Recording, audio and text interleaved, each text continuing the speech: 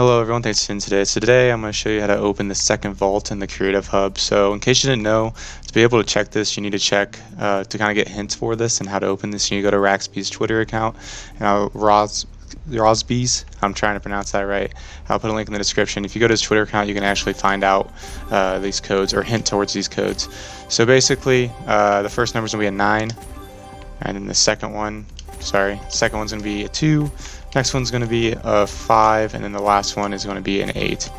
And once you have those digits in, you can open the second vault and kind of get this Easter egg for you guys. So actually, to see his actual name, that's how you see it on Twitter, to actually see what's going on to get his hints. So that's his actual Twitter name. So that's how you do it, guys.